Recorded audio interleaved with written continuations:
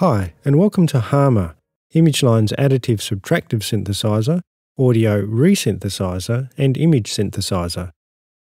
Today we'll look at what we mean by additive subtractive synthesis. First, I'll draw your attention to the spectral display window. This can be very useful to have open when you are learning Harmor.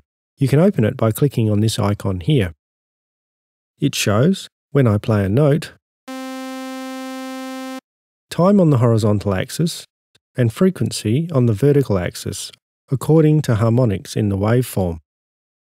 So here is the fundamental frequency, defining the note's pitch, and the harmonic series that adds together to create the timbre or tone of the waveform. To demonstrate, I'll add an oscilloscope from Wave Candy.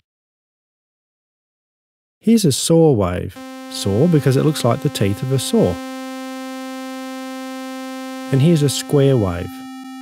And you can morph between the two. Notice the series of partials for each waveform is different. And here's a key point.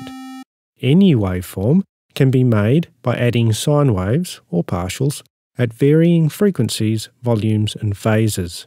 This is the basis of additive synthesis, and it's how Harmor generates sound, additively. To prove that, I'll subtractively filter my square wave to show the sine wave partial components that make it up. First, we'll expose the fundamental using a low-pass filter.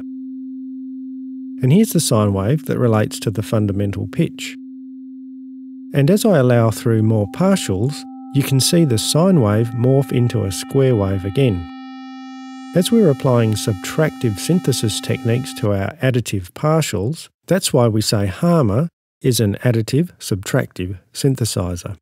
To demonstrate the partials are sine waves too, I'll use a custom filter shape to let through a single partial frequency at a time and sweep it up through the frequency spectrum.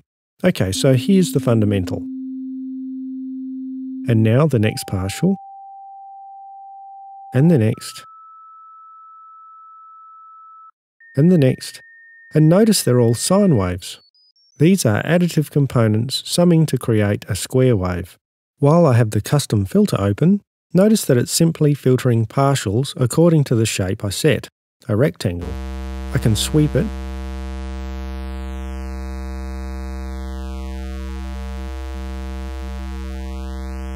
or make it wider.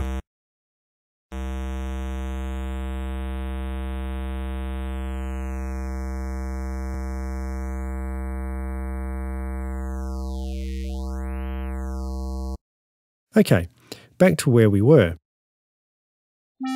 Saw versus square, all created from a different set of partials. So that's why we say Harmor has an additive synthesis engine. One final point, what you're seeing on the spectral display isn't an analysis of sine waves as audio. It's the data sent to the synthesis engine before it's synthesized. That is, these are instructions to play sine waves. So when we filter these partials, what we're doing is not sending them to the engine to be generated. There is no audio involved in Harmor's synthesis until we reach the effects units. If you click on the Advanced tab, that's why the effects are outside and after the processing unit list. So this filter, a classic subtractive synthesis tool, and this phaser on additive synthesis data or instructions, not audio. And again, that's why we call Harmor an additive synthesizer doing subtractive synthesis. In the next video, we'll take a deeper look at working with Harmor, because, of course, Harmor can do a lot more than just saw and square waves.